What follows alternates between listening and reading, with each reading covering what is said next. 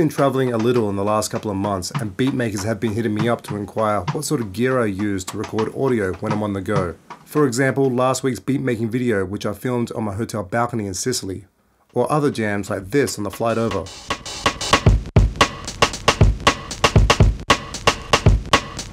Or this by the beach.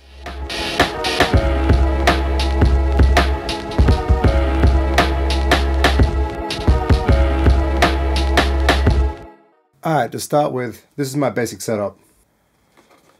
In this case, which came from a Turkish Airlines flight, this is what had the toothbrush or whatever in it. The PO-33. This is just a bag that I had a Toshiba hard drive in. Got my headphones. These are Sennheiser CX 300 IIs. These are what I listen to everything with, so this is good for having to mix with headphones on the fly. I got a 3.5mm jack, retractable. This I use to sample from my phone and also plug directly into the Roland GO mixer, which is the interface I use to go into my phone. This of course comes with a USB cable. Next up, I have to give a shout out to Decksaver for the 404 cover. This thing is a lifesaver. This is awesome. In this little bag, I keep a couple of RCA to jack cables. This is what I use to connect the pocket operator into the 404 and then the 404 into the Go mixer.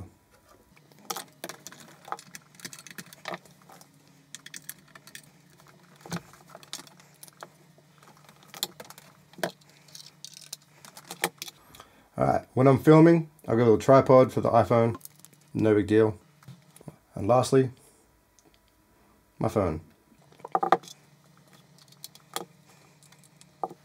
Alright, so that's more or less how that goes together. Alright, first I should talk a little bit about how I feel about the Go mixer. Pros, it's lightweight, it's slim, and it's got a hell of a lot of inputs. So I can have the SP running into it, I can have a guitar running into it, I can have a mic running into it all at the same time. The con, the major thing that's annoying me, is that the master volume controls the overall recording level into the phone as well as the monitor out, which is your headphone listening level as well. The trouble with this is that to get enough level from the line in to get your optimal volume in the videos you're recording, it's not only too loud to listen to but also often starts distorting.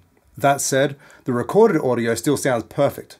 Just the listening while recording sucks donkey balls. Because of that, I prefer to set the level in this app that I got and then listen to the audio directly from the SP.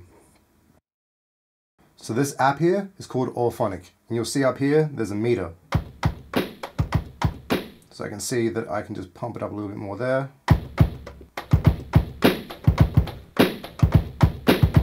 And there we go, that's cool. Now this is what I'd use if I was making a beat on the PO-33 or the 404 and I wanted to record it just in case, or just record the audio just for safekeeping, or even as the final product to be mastered later, whatever. That of course is also set the level we want for making a beat video.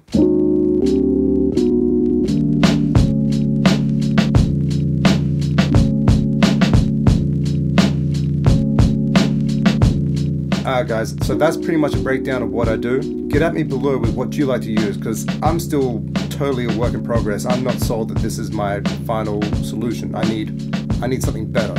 So if you've got something better, don't keep it a secret. Alright, laters.